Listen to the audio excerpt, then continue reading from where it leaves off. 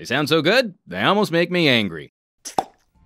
A couple years ago, I shot a review on the KZ earbuds and how impressed I was with the performance for 15 bucks.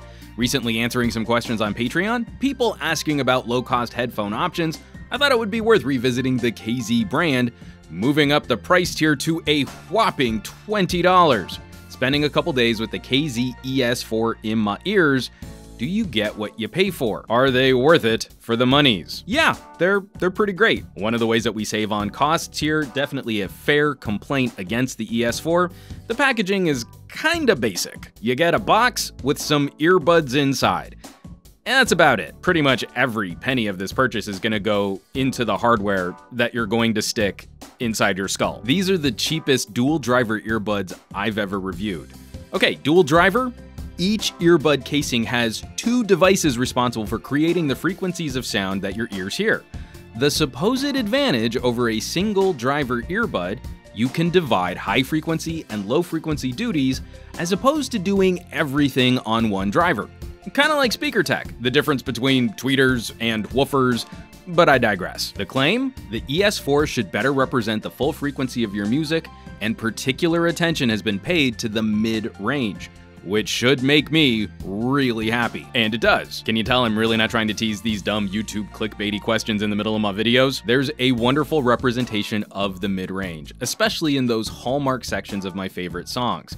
Listening for vocals and instruments. Distortion on a guitar has a satisfyingly sharp buzz. Jazz instrumentation is clear and distinct, all without sacrificing solid bass on electronica and hip-hop. Highs are bright, they are there, but in focusing on the mids, there does feel like a bit of a roll-off on the high end instead of hyping a smiley face EQ like a number of products in this price tier. Now this helps on several of my favorite songs, preventing cymbals or singer sibilance from becoming harsh or brittle. But they don't quite always land some of the air or crystal that I'd like to hear on a few of my favorite tracks. Against the lower cost KZ8, this is a much better representation of that mid-range. But the cheaper earbuds land darker and bassier, so they still might be a better option for some folks depending on what music you like. The ES4 though punch way above the price tag compared against some of my previous favorite earbuds. Cycling back to Samsung's earbuds, that AKG label branding exercise that come with Galaxy phones, the ES4 have more depth and a noticeably wider soundstage. The Galaxy Buds slap all the instruments right in front of your face. The KZ broaden that sound out. Ditto some of my other favorites, like my old V Moda, which have juicier bass than the ES4, but at the expense of a more nuanced frequency response. This is incredible audio reproduction for the price. I was admittedly a bit frustrated reading back some of the comments on my KZ8 review, people calling them garbage, but then comparing them to headphones or earbuds which cost 2 to 3 times as much or more. With the ES4, I absolutely can find headphones I like better. That's not hard, but I would be hard-pressed, however, to find something in this price tier which objectively outperforms the ES4. The ES4 come in versions with or without a microphone. It kind of just depends on what you're most likely going to use them with. If you're going to listen on a phone predominantly, get the version with the microphone so you can take some phone calls. If you're going to use them as actual monitors, like you're going to hook them up to recording equipment, you should probably stick with just the normal stereo pin pair, not going with the microphone built into the cabling. I find I get better compatibility that way. And that brings me to the design and build quality. The earbuds are pretty standard shaped in-ear monitor designs. I find this kind of casing to be really comfortable, but if you're looking for smaller or more discreet buds, maybe something sportier, you'll want to shop elsewhere. They fit right in with my Nobles, for example, filling most of the space around my ear cavity. The Fit in 10s, you'll run the cable over the top of your ear. Now, on the KZ8, we got these little weights to help keep the cables in place.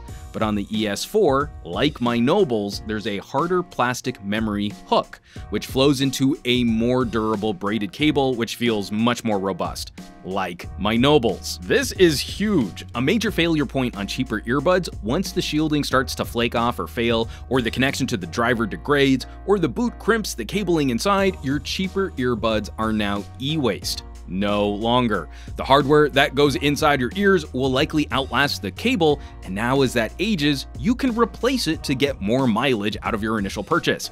I've replaced the cable on my Nobles twice since I've gotten them. That was a big deal on a premium, expensive pair of in-ear monitors. That's crazy awesome on a budget offering like the ES4. Just a little thought exercise. Let's say you love the fit of your current earbuds but really wish they were wireless. You can do that when you have a detachable cable. The reviews on this Bluetooth converter cable that goes behind your neck for the ES4 are not great, but one would hope this might be a trend we could build on. Let's wrap this up. Where's that leave us with the KZ ES4? They're nice. They're really stinking nice. This is a level of audio performance that should put headphone makers on notice. While phone manufacturers are still supplying absolutely terrible earpod-style earbuds with phones, we've got KZ delivering audio quality that can handily rival some of the earbuds I've enjoyed at prices 4 to 5 times higher. I've been asking this a lot on my channel lately. How much do you like your ears? Because apparently, you don't need to spend a lot to pamper your ears a little. As always, thanks so much for watching. Would you like to know which smartphones power the ES4 the best? Will USB-C headphone dongles really get the job done for listening on nicer earbuds? For answers to those questions and more, please consider checking out the community at patreon.com/SomeGadgetGuy, home to all of my future camera and audio deep dive reviews. It's a growing group of fun, like-minded tech geeks, and you'll be directly supporting production on this channel, since we all know YouTube monetization ain't getting that job done. Again, patreon.com/SomeGadgetGuy, and you know where you can find me around the rest of the internet, at SomeGadgetGuy on the Facebooks, the Twitters, the Instagrams, and I will catch you on the next review.